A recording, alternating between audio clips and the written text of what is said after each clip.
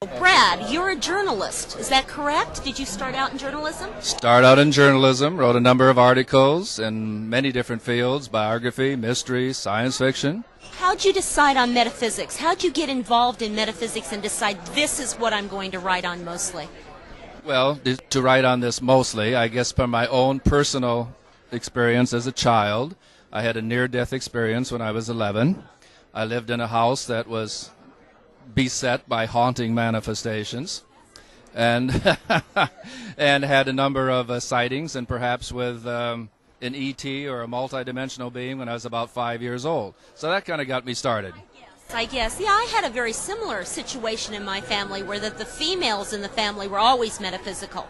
And I had a near death at 6, and then went on to have many psychic experiences, and that kind of pulled me into where I belonged. I guess I didn't really have a choice. I was just tugged along every inch of the way. You two are relatively newlyweds, aren't you? Yes, about 4 years now. I too had a near-death experience. Quite a few, as a matter of fact, and many close calls. Oh, fantastic. But yeah, we've only been married 4 years, but I separately have been involved in metaphysics, but background very strange in nursing and theology. I'm a nurse, too. Are you really? Well, we have near death and nursing in common. And what signs are you? Maybe that's something too. Could be Yes, his birthday. you're an astrologist, so. Yeah, I'm an astrologer, Right. numerologist, psychic channel. Right, so it's my birthday tomorrow. Oh, happy birthday! Thank you. A good old Aquarius. Well, or depending on who's What charged. book? Yeah, What book? that's right. So, God, what is tomorrow already? The 19th? 19. So now I'm trying to do the numerology. What year? Pi Aquarian. What- 36. Can I add that fast? 2, 1. You're a 5. I'm a 5. Yeah, you're a 5. My favorite number. Okay, 5 is freedom, laughter, entertainment, fun, teacher. You want to live life fully. You want to taste everything, do everything. Probably were a little wild in your youth. No, not me. No, not you. I'm a 6. This is Mischievous, but not wild. well. My best friend's a 5, and you guys live. People like you. They like being around you, and it's a great number. Now give me yours. April 24th, 45. You're a 2. Okay, that's a people person. You need people. You're a 6-2 combination. The 6 says responsibility, caring, nursing fits. Absolutely. It's the counselor, nurse, doctor. It's the helping profession. You're most comfortable interacting with people. You like people. Don't get me wrong, but you like to be up here doing things. You have to be enmeshed within. Does that make sense? It's an interesting combination. It really is. It comes together as a 7, which is spirituality. So you're obviously working on the spiritual together. That's wonderful. We are. I hope you'll say that this is a good. Well, I'd have to do everything.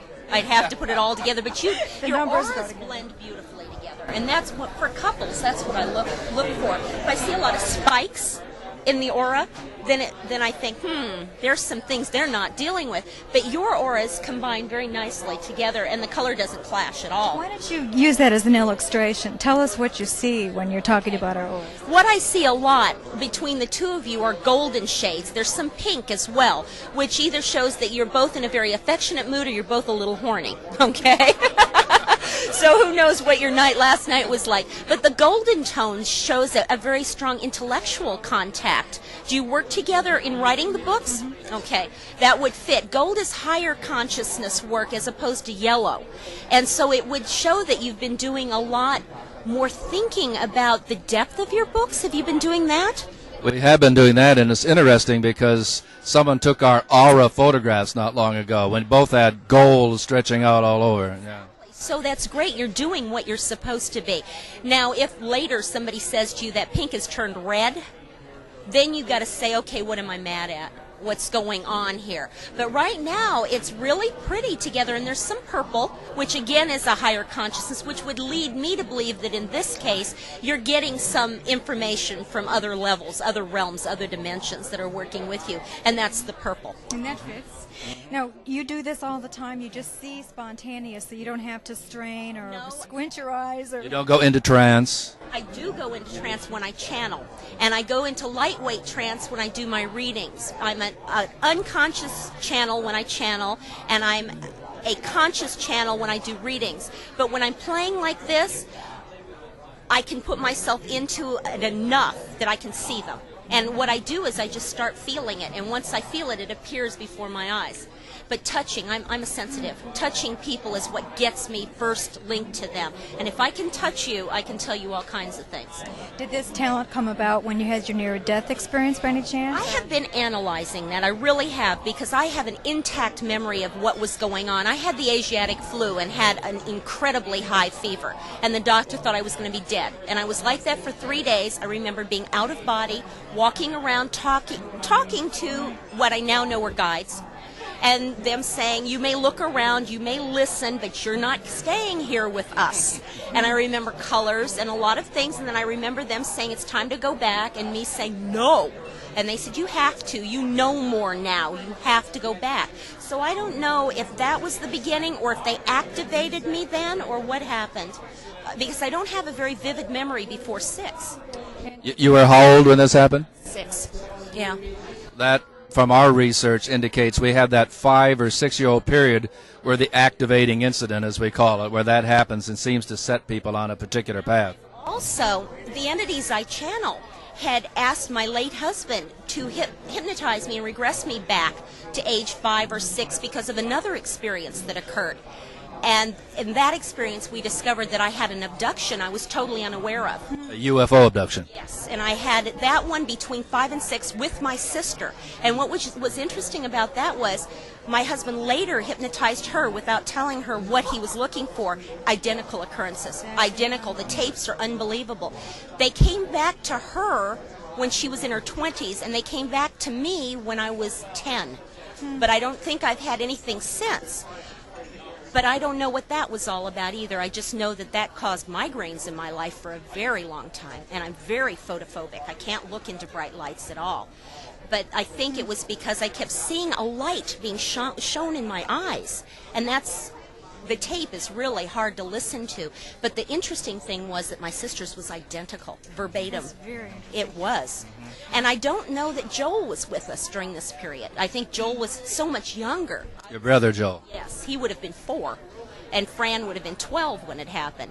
So consequently, I think he was safely in bed while the two of us were taken away. Leave it to Joel to take the high ground there. Huh? But now he's doing all the important, scary, exciting things, and it's our time to lay back a bit. You say you're channeling these entities now. What can you tell us something about them? Yes, I channel a group of entities that call themselves Equinox, and they claim that there are 300 of them from the known civilized dimension, planes, and planets, and they're here specifically to teach. That's all they do.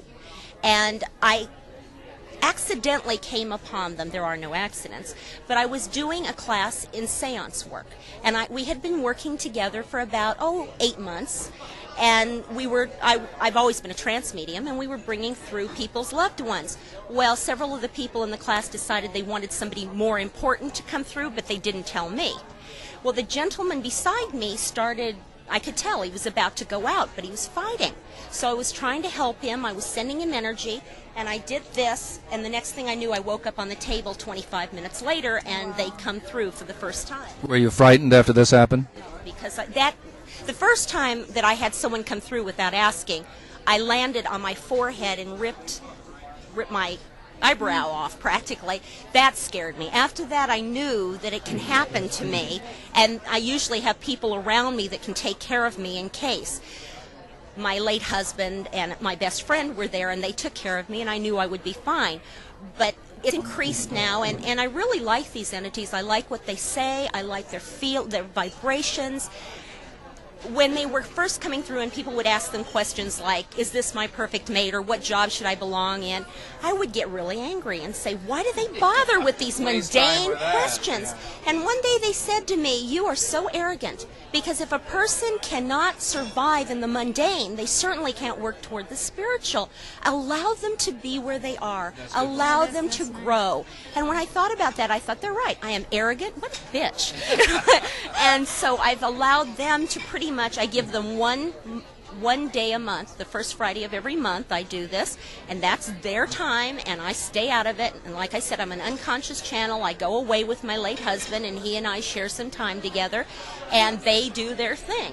And it's really quite nice. And now I've become a host. Just today we did our first filming for a new metaphysical talk show here in Arizona called Arizona Rising. Well, congratulations. And I'm thrilled. I think Arizona can use it. And I'd love to have you two on sometime. Consider it done. Oh, fantastic. Are you writing something now? Always writing something. Well, we'll tell the one book we're working on. It's called Undying Love. And you might be a case in it because it's about people who maintain that contact. When we were doing filming for our segment on entertainment tonight, on our new book, Hollywood and the Supernatural, we noticed that when they aired it on the network, they showed pictures from Ghost, Patrick Swayze and Demi Moore in Ghost. And suddenly, a click like that, we've got all kinds of cases of people who have had incidents of love undying, love eternal. So your experiences with your late husband would probably be perfect, wouldn't you say? Absolutely. Oh, it's even weirder than that. It is. It's even weirder than that because 2 years before I met my late husband, I was in love with another man, and through circumstances beyond our control, we couldn't marry. And I met my late husband, and we spent 16 years together, absolutely ecstatically happy. One day, about 3 months after my late husband died, I get this phone call. It's this man I haven't spoken to for 18 years. And he says to me, "What happened on October 16th?" And I said, "My husband died." He said, "I searched for you all over this city. I couldn't find you. I didn't know what your new name was, but I knew something was wrong. You're giving me goose pimples. I think my late husband went and got him, said, 'Come help her.'" So my friend and I have been seeing each other during this period of time, but it's like unfinished business. But I still feel Ski with me all the time, nurturing me, loving me. It's hard to let go. It's real hard to let go when you've been really close. And I had thought about that. It's obvious that Ron and I could not complete at the time we were together because Ski and I had to. And then that happened, and now I'm completing over here, and it's very confusing. But I'm not ready to let go of my late husband. Not at all. How long ago did he pass? October 16th, 1989, so it's not yet a year and a half.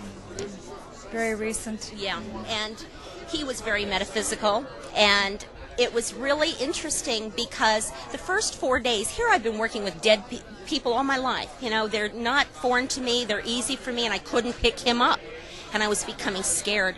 Oh my God, what's going on? And I was in the bathroom, and I was taking a shower, and I was crying. And I said, "Where are you?" And he said, "I'm right here." And I said, "I can't see you." And he said, "You're a sensitive. You don't see.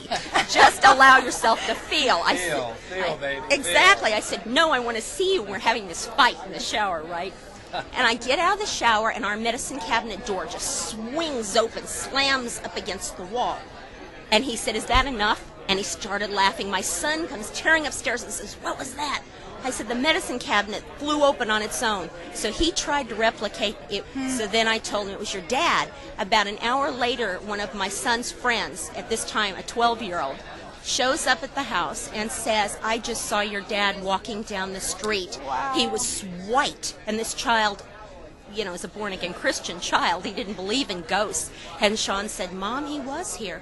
So that was, I couldn't see him, but his friend could. And that was his way of saying, "Yes, I am here, believe me." We had a beautiful experience with my late wife. I was sitting at the desk typing. I looked up. I thought I saw her in the hallway. A few minutes later, Sherry came running and said that she had seen her, and in each case, she was smiling and giving a nod of approval. So that was beautiful. As a matter of fact, I'd said that I had that experience, and he had not yet relayed to me that he had the same in his office. Oh, that's had wonderful. The vision of her coming down the hall.